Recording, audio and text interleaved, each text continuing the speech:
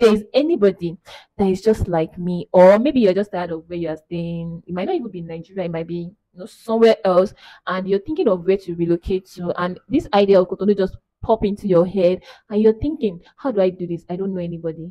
How do I go about it? What do I do? Where do I start from? I want to let you know that you are not alone. I've been there too, and here I am today. Hi everyone, welcome back to the channel, and it's good to have you here.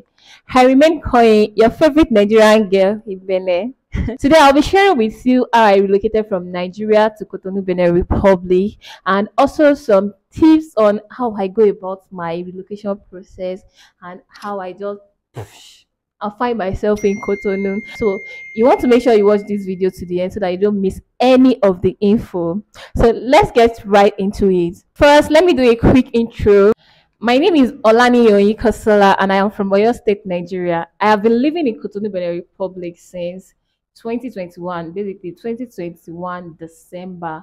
It all started in August 2021. That was when I first conceived the plan of relocating to Cotonou. But then I basically do not know anybody here. I don't have an idea of what the rent is at that point in time, what the cost of living is. So I decided to make a trip down to this place. I've been in Cotonou before, I've spent some time there before, and that was how I get to know this place in the first place. If not for that, maybe I wouldn't have even thought of Cotonou at all, because I'll have no idea of what this place looks like. And trying to look online, everything to get proper info and all details for someone that have been here, living here, I couldn't see any.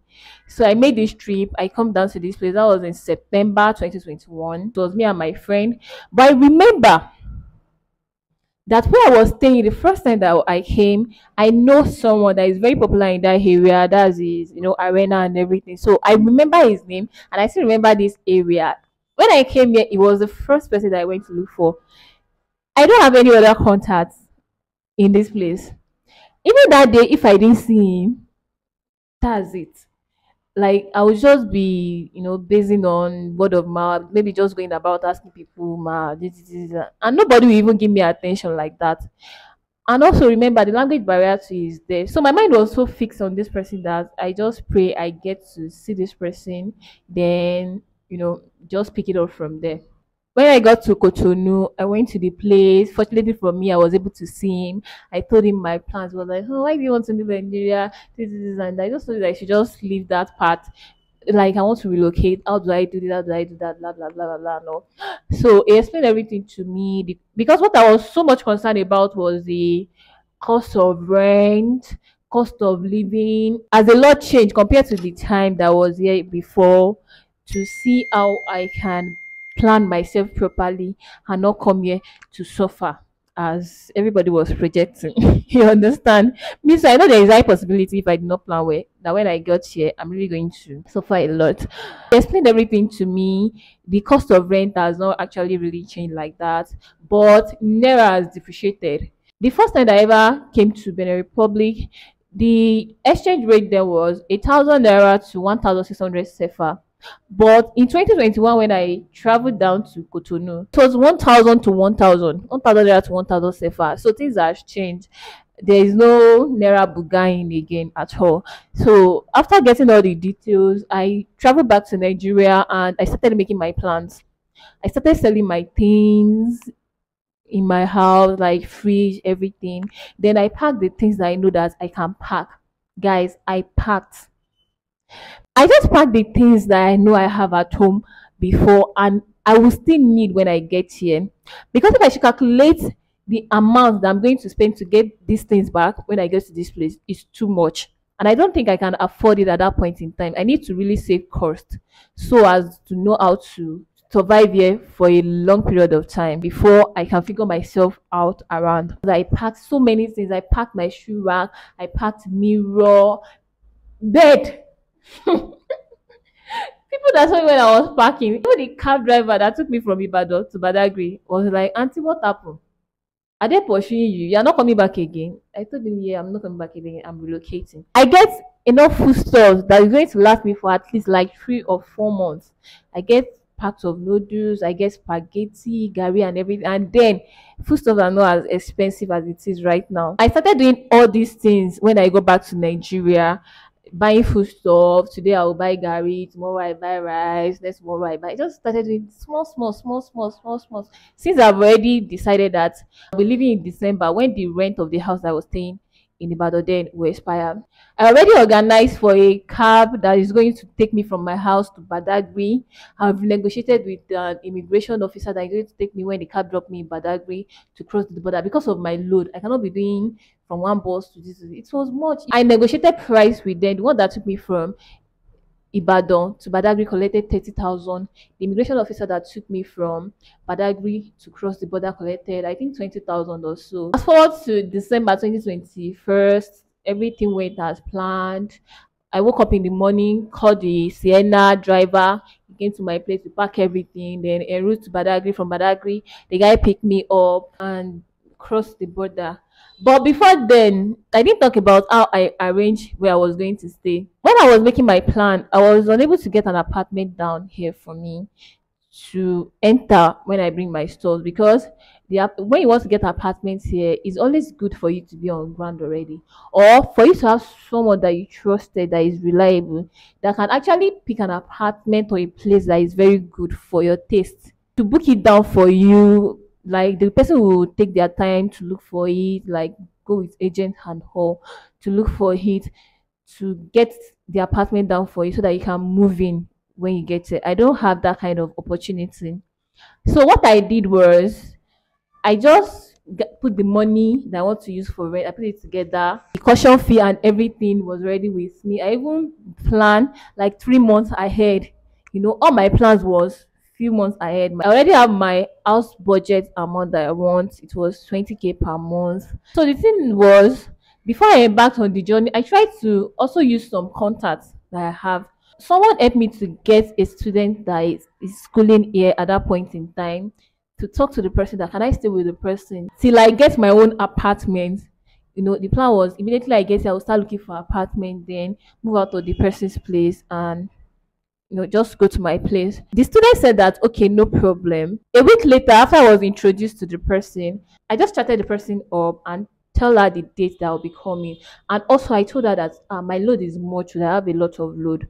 She was like, if the load is much, that she cannot allow me to stay with her because her room is very small. She said I should send the picture of the load. I sent the picture of the load. She said I cannot stay with her because this load is too much and her room is too small. And I said, okay, no problem. But she gave me an offer. She said that they have one vacant apartment in that their compound. It's even close. It's just opposite her room like this.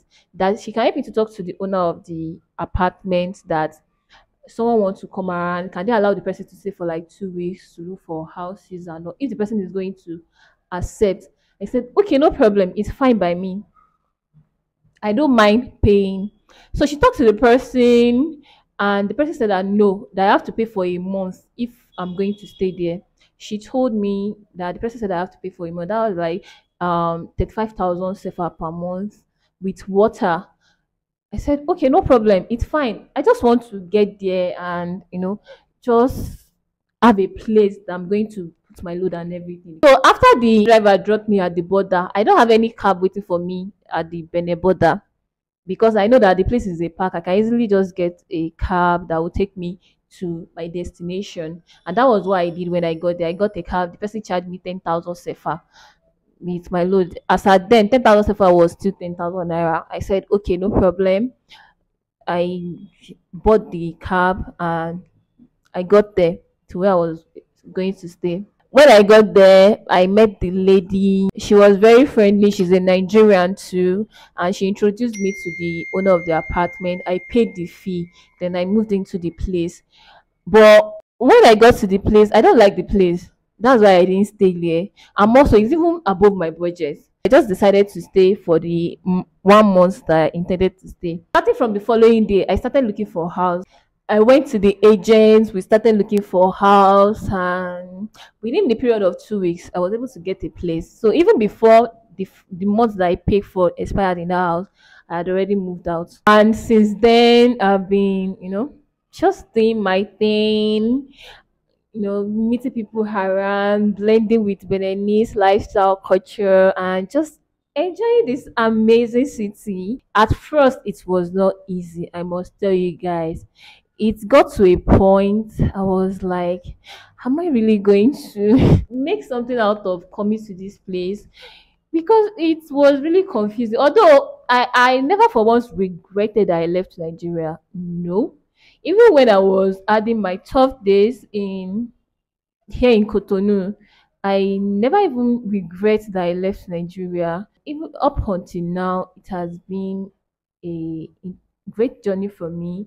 I have met amazing people who has been part of my life, who has really done so many good things for me, Beninese, including Nigerians, who has been supportive, and honestly, so far so good. I've been happier, and I just get to do the things I like and get to be around people that are loving, accommodating, and what more can you ask for? I'm at peace here. Everything is comfortable. When I pay for things, I see what I pay for. There is light, there is water. You pay your bills, you get the value for what you pay for. Right now, there is light.